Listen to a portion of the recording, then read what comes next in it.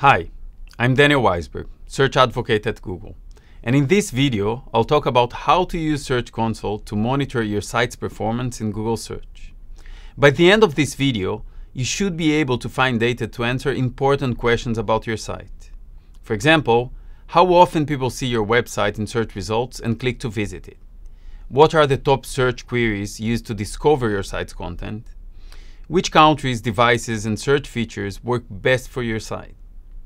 Those are just a few questions. Let's dive deeper and find even more interesting insights you can learn about your site's performance on Google Search.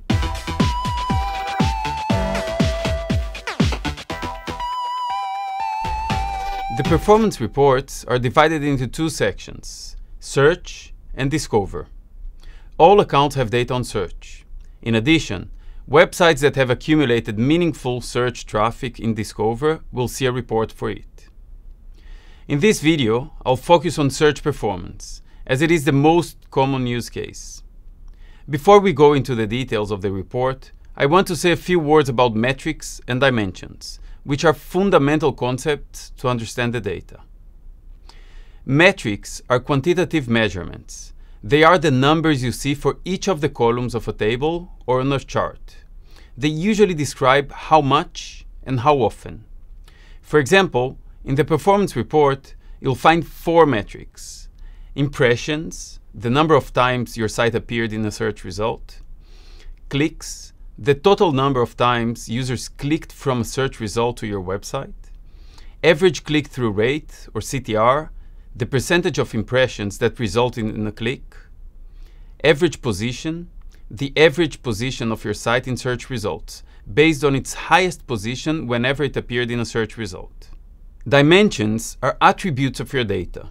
They usually describe who did something or where it happened.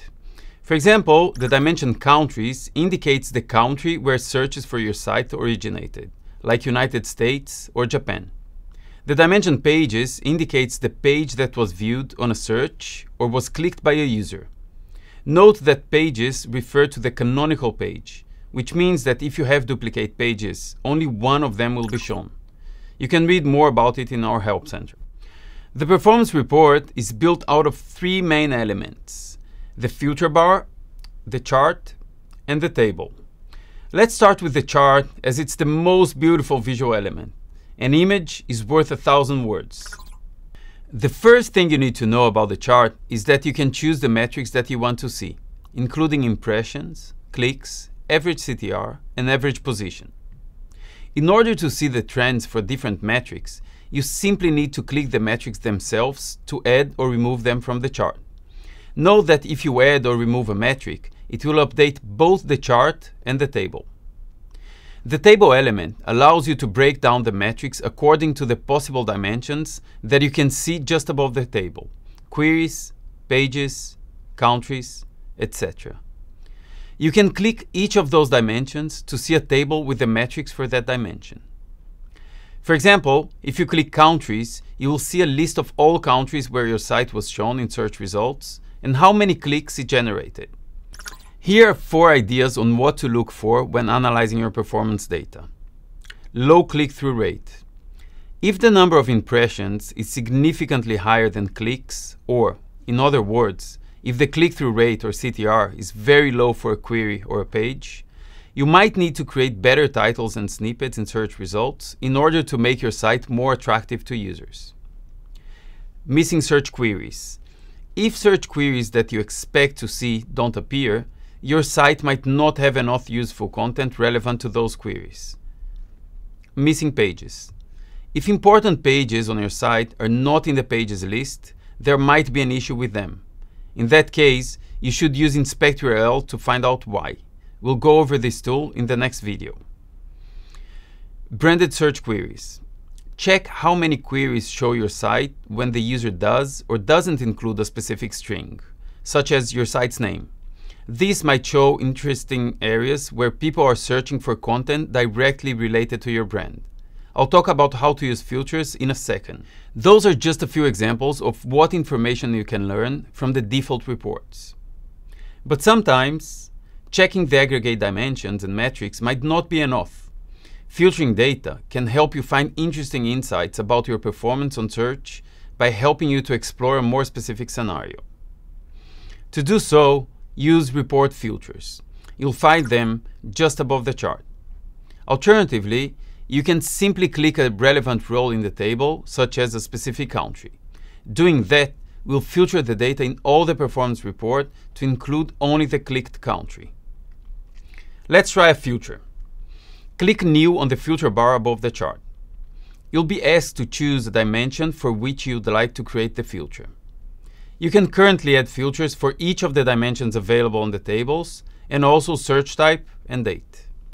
Here are some filters that may help you understand your search traffic. Check what queries or pages are bringing traffic through image search results by adding a search type filter and choosing image. All the tabs in the report will update to provide you only image search results. You can then review the queries, the pages, and the countries that are working best for image search. Check the trends for desktop and mobile by adding a device filter. In this case, it might also make sense to use a comparison filter, choosing both mobile and desktop. This will add both devices to the chart and tables and allow an easy comparison between them.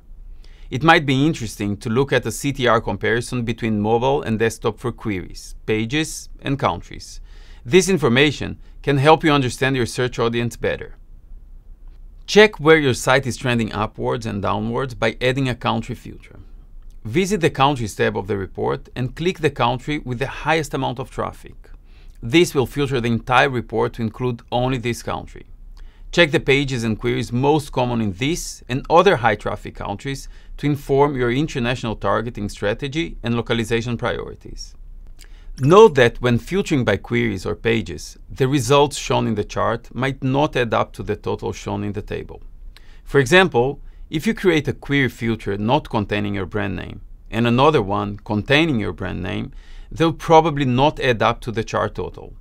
The reason is that there are some queries that are anonymized by Google for privacy reasons when filtering. In addition, there is a limit to how many queries the table can show. See the documentation to learn more about this. Another important detail about the data is that when looking at different parts of the performance report, part of the metrics is aggregated by site and part is aggregated by URL. These can generate a few discrepancies. I won't go over all the details, but I suggest you visit our Help Center article using the link below to better understand the data available. Well, I hope you learned a few tricks to understand and optimize your performance on Google search. In the next video, I'll go through the URL inspection, which is a valuable tool to help you understand how your page is appearing in search results. Or if not, why is it so? Don't forget to subscribe to the Google Webmasters YouTube channel, where we'll be publishing lots of Search Console videos. So stay tuned.